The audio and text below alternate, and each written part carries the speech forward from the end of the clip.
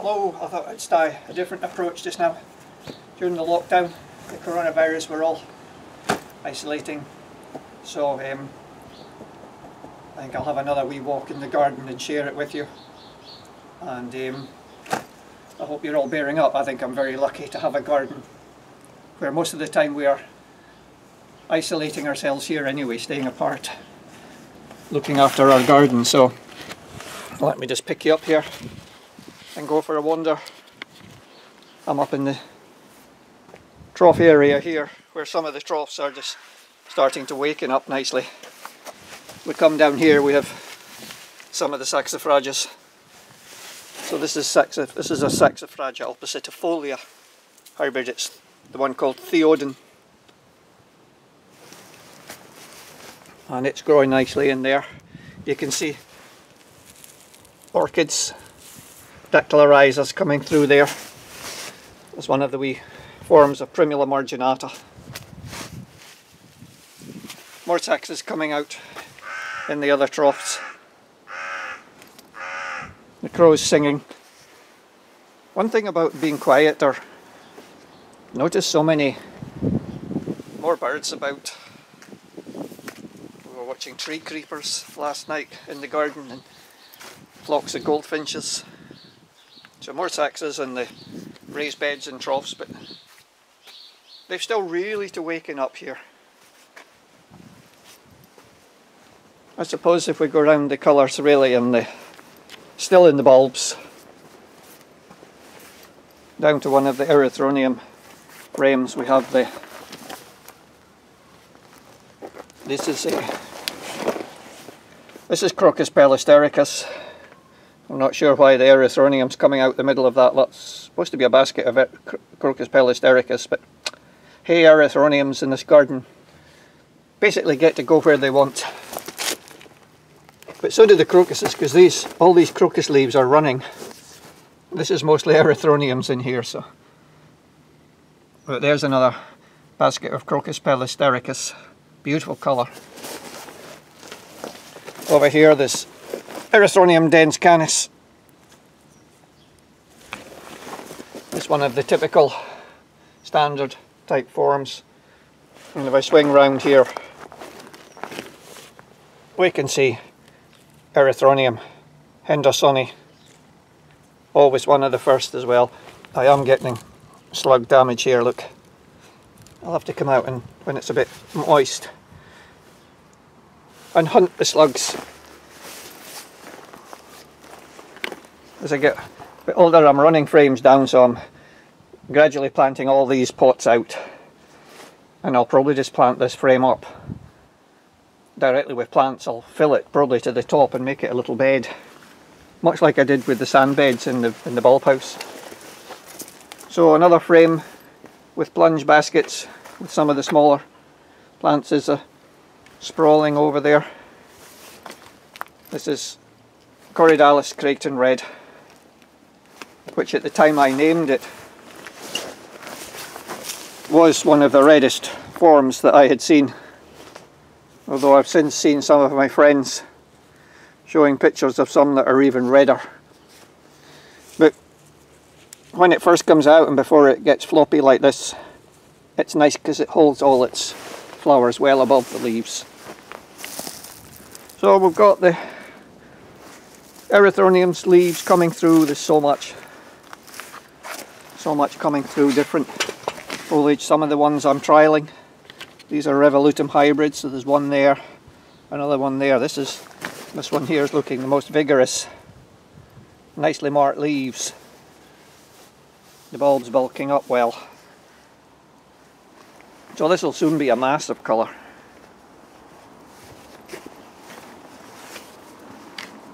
Oh, I didn't show we just pop back another of the early ones is the yellow Erythronium tuluminense.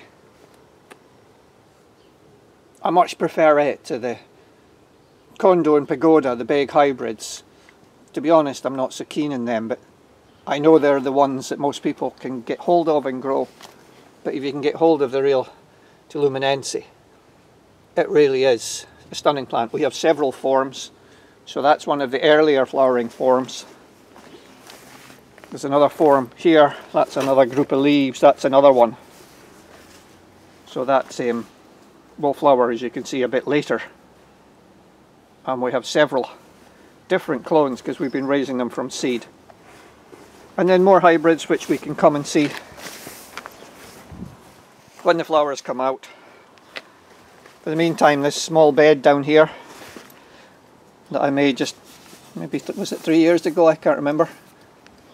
I took away some little shrubs, little hebes, and built a crevice bed with concrete and put in hepatica and corydalis seeds. And now we're getting these lovely combinations coming up with hepaticas, different coloured hepaticas with the different corydalis. Most of the corydalis have turned out to be the pinky ones. There's a white, this same whitey hepatica that's been in flower for some time. Up here would be nice pink hepatica. Typical of our garden, as well as erythroniums seeding around everywhere. Meconopsis seed around everywhere as well, so not a bad weed to have in your garden.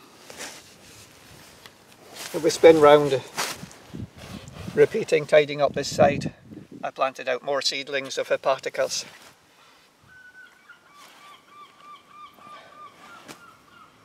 Sitting here under the hellebore. There's a tiny scilla, the wee scilla down there. And up here more of the corydalis, just seed around. They gently seed around, you can see young non-flowering seedlings here. And then the ones that have seeded. You get these lovely mixed clumps, different colours.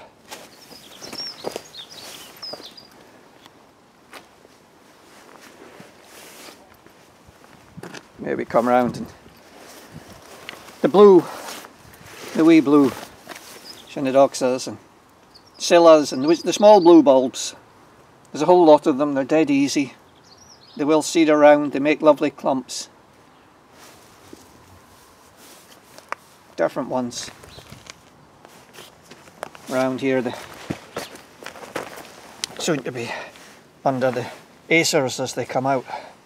We've got one of the erythroniums, an Oregonum hybrid. Again, an early flowering one. And there's more corydalis everywhere. Round the path here, the wee blue bulbs have seeded in.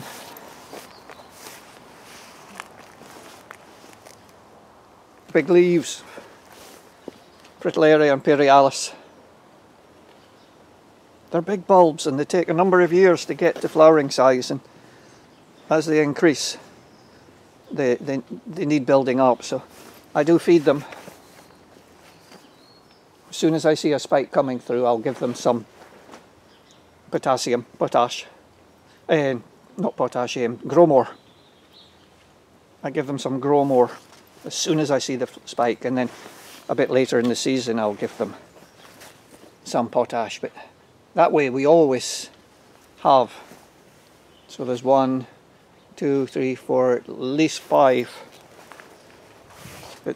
flowering spikes there. Little daffodils, the colchicum leaves. So, fair old jungle here now.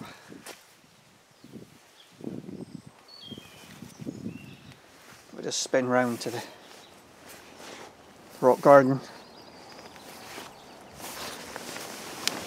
We have some of the very early bulbs going over.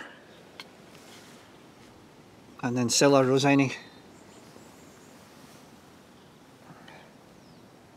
Really nice deep blue Scilla roseni. When the sun comes round, if it warms up, it's still, although it's sunny, it's still pretty cold. But these little flowers reflex right back in mimicking erythroniums.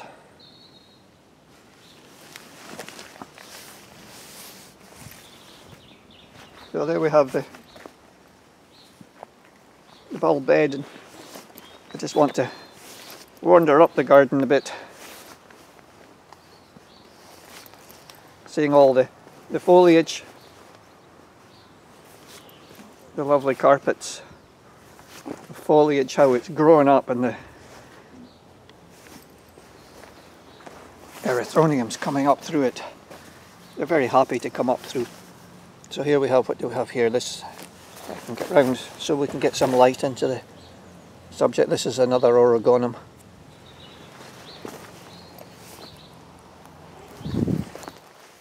Molly, don't eat the grass.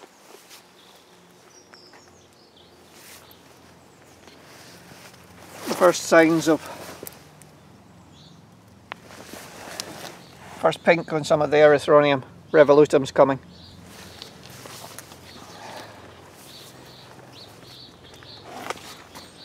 If I come round to my new bed by the pond, some of my little specials. Here we can see, if I just sit down on the edge of the pond, Primula marginata, and it's now, the Aranthus are fading, the early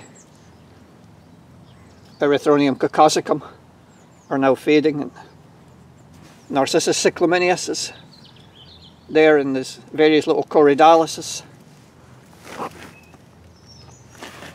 that seed around. There's Trillium Hibersoni.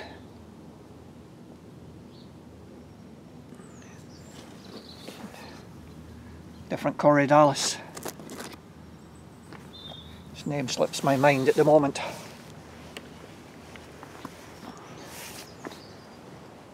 Up at the top here, this will soon be seas of colour, but at the moment it's just Erythronium leaves and buds, but they are pushing through quite rapidly now. Here's Molly. I know many of you enjoy seeing Molly. My garden companion. She keeps the garden safe, or so she tells us.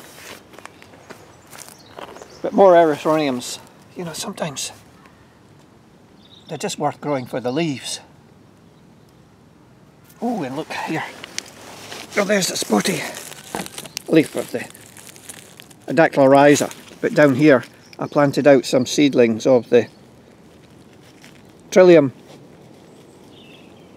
ovatum maculosum, which is the one with dark marks on the leaves, and you can see the dark marks. It's not a particularly well marked leaf, that, but I'm just going to take this little Cotoneaster seedling out of there. I don't really want Cotoneaster growing there, but I can see other ones over there as well in the, so that's good. They're coming away nicely, because I planted a lot of seedlings out in this bit. So I'm just going to walk around this bit to wind up down here. Some of the Erythronium sibiricums coming.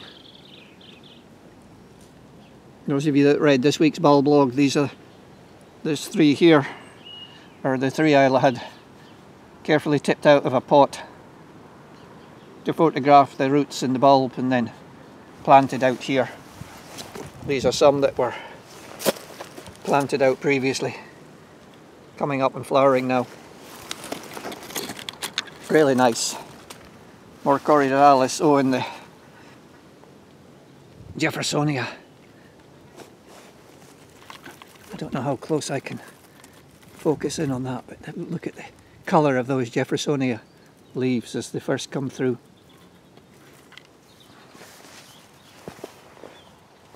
I'll just spin round here.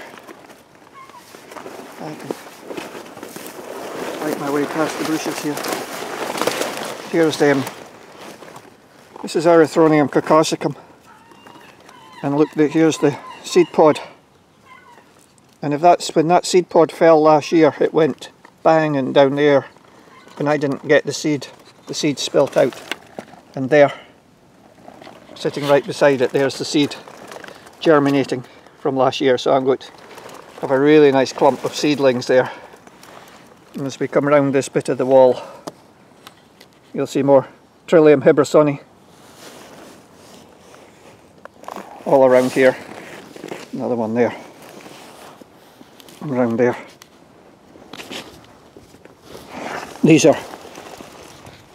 Were all planted out as seedlings and now they're seeding around. Round on the face of the wall you can see the Trillium rivalis I planted cascading down, spreading down the face of the wall from bigger clumping seedlings up there. And just for the last few minutes I'll walk around on this lower section, the colour up here. This is the shadier part of the garden in newer planting. This is where I cut back the shrubs. You can still see trunks there that I haven't lifted yet. But just lovely little, nothing special, no fancy plants, just pure enjoyment and colour. But it's always a bit behind the rest of the garden up here.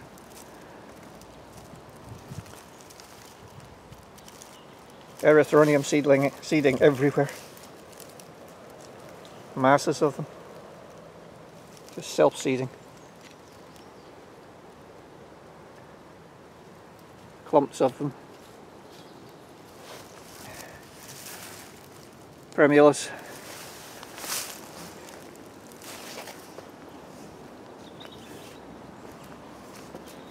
And of course up on the wall here, we come down and on the face of the wall we've got Erythronium dense canis, more dense canis, and they're seeding around and up into Nerliform Trillium rivali, or Pseudo-Trillium rivali as some people have moved it out of Trillium and put it into Pseudo-Trillium.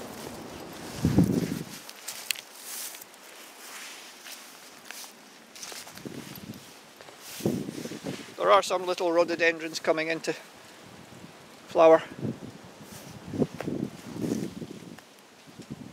This is a bush that I've been cutting back. This was all overgrown, so this was a very scrappy bush, and I have been cutting it back, and you can see the new growth there and nice new growth down there. So when we've had these flowers, I'll chop this right back and try and rebuild that little shrub.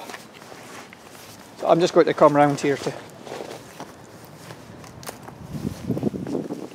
finish on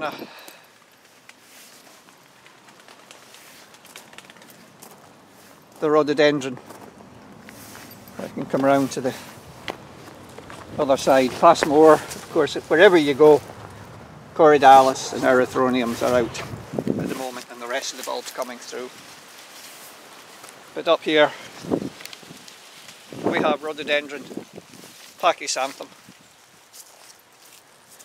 Beautiful flowers, beautiful leaves, and the new growth is glorious. It's a spreading shrub, spreads out, and that's why it's a bit of an ugly shrub, and it should spread out, but I don't want it dominating the space, so we keep hacking it back. It's a shame to have to do that, but we don't have enough space to let it have free rein. So I'll finish this Bulblog video diary supplement there and hope to get back to you in the next week or so with another progress report of how the garden's doing. So thanks for joining me. Bye for now.